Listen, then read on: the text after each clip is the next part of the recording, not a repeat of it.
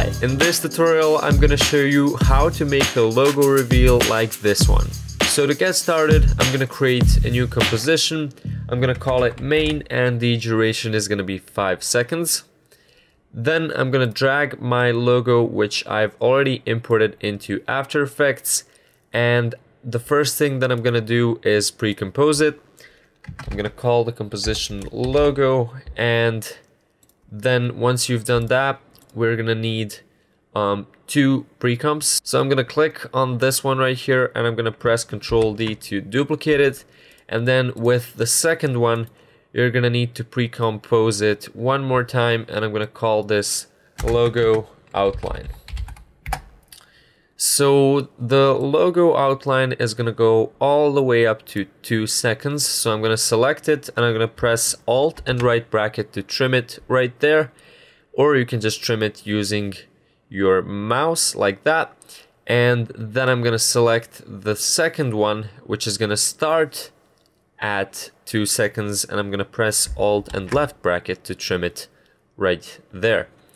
Right now I'm gonna open the logo outline pre-comp, and I'm gonna search for an effect which is called Vegas, and I'm gonna apply it to this logo composition right here. So the first thing that I'm gonna change is in the image contours option. I'm gonna set the channel to alpha, and right here in blend mode, I'm gonna set it to transparent, and I'm gonna set the color to white. Then I'll also adjust the width to 1.5 like that, and I'm gonna set the number of segments to 1. So as you can see, that has created an outline of our logo. You can use any logo that you like, or maybe even text layers. So the next step is gonna be animating the length and also animating the rotation. So I'm gonna undo those 2 changes by pressing Ctrl Z, and I'm gonna move the playhead all the way up to the beginning.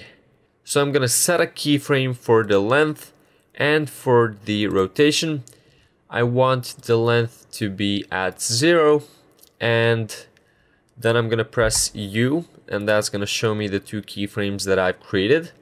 Then I'm gonna move the playhead to 2 seconds. I'm gonna change the value of the length to 1. And right now you wanna change your rotation.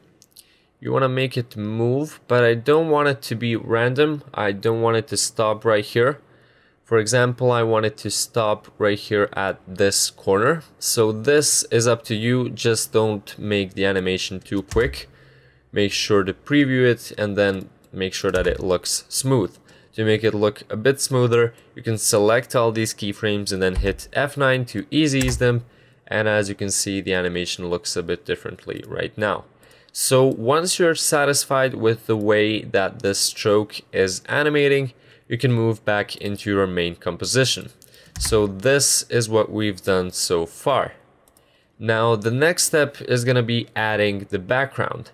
So if you don't want to use a background image, you can just create a new black solid, which is going to be used as the background, and then search for an effect which is called gradient ramp. Then apply that to your solid. Change the ramp shade to radial ramp, set the end color to black, and set the start color to something gray, but not too bright. And then you could adjust the start point and the end point to create a nice gradient. You can set the start to the center by clicking right here. And then just increase the ramp scatter a little bit, and you have yourself a pretty decent background for this effect.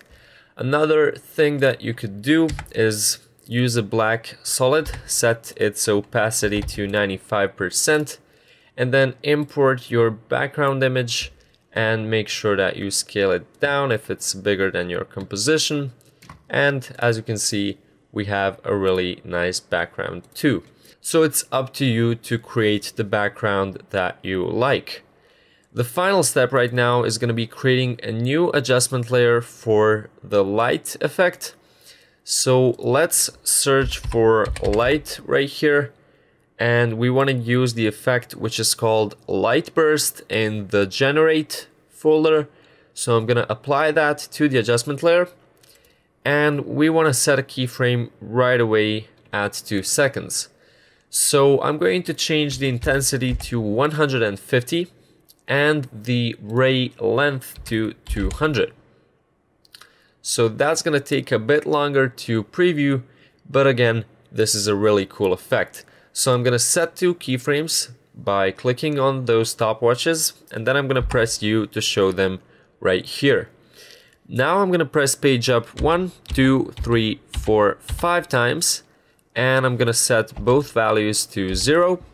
And then with the playhead right here, press Shift and page down to move 10 frames forwards, and then press the Shift and page down shortcut once again. And right here at 2.5 seconds, I'm gonna set both values to 0 again.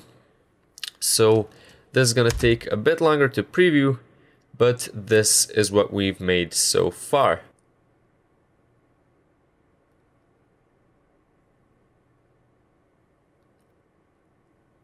So as you can see, we have a great animation, and to make it look even better, I'm gonna select all these keyframes and I'm gonna hit F9 to ease them, and then I'm gonna open them in the graph editor.